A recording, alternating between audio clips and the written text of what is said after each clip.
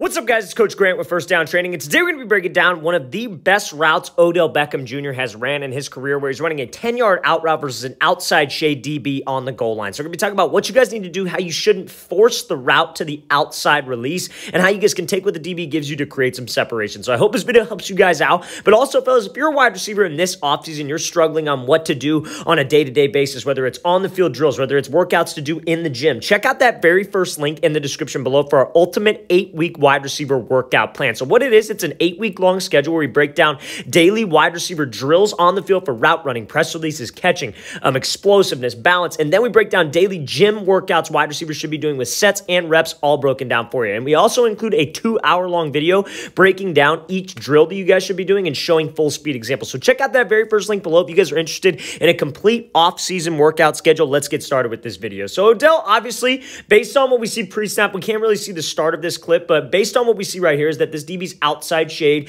and we have to run a 10-yard out, right? And especially when this DB's on the goal line, this DB's not going to backpedal. So what a lot of guys will say is, oh, when you have an outside shade DB and you have to run an outside breaking route, you should attack his leverage. Like, let's say Odell's lined up over here, like on the 5-yard line, he should angle his stem, widen his stem, and attack the DB's leverage to get him to backpedal. But because we're on the goal line, a DB's not going to backpedal, because if a DB were to backpedal on the goal line, a receiver could easily just hook up right there, quarterback could throw the ball on time, and it's an easy 6 points. So a DB's going to hold his ground. So as a wide receiver, what I want to do is I want to attack the inside, and I want to try to work to either restack or work to throw by. Okay, so let's watch this thing full speed. Odell does a great job of taking the inside release, restacking, giving that 1-2, and then being able to create some separation on this out route. So let's talk about why he does this and why this works. So maybe off the line, you got to understand, though, as a wide receiver, that it's not about knowing the technique behind the move. It's not necessarily knowing about, like, okay, if I put my foot right here and I step like this, I'm going to have some explosion. I'm going to be able to do this. Yes, you want to know those things, and yes, you want to work on those things, but you also have to know when to apply it, right? When do I apply a rocker step at the top of the break? When do I actually restack rather than just break the route off in front of this DB? And it's all based on how the DB's lined up. If I see a DB pre-snap and he's outside shade, I know he's outside shade for one reason. He's trying to force me where? He's trying to force me inside, because he's got this safety help right here. You kind of see this guy in the yellow cleats over here. He's got safety help. He wants me to take what he gives him and just go run this post and go run right into this safety while he can sit right on my hip and the quarterback has no space to make this throw.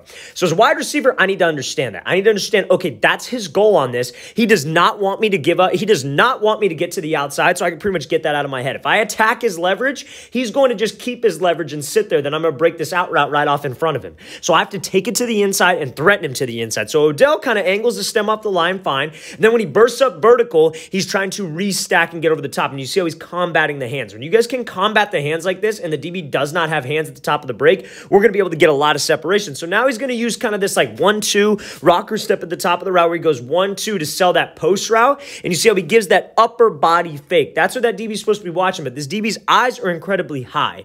You never want to look, if you're a DB watching this trying to get a wide receiver perspective, you never want to be looking at the wide receiver's head or his eyes, because that will lie to you. You want to be trying to focus on the body. But now, from a wide receiver perspective, I want to sell with my upper half. I actually want to sell with my body. You see how Odell kind of throws the upper half to the outside. His hips, his shoulders, and his head are all faking to the inside here, and that's what gets that DB to jump. And when we get that DB to just hesitate, I can get a lot of space. Now, what if the DB plays this thing a little bit better?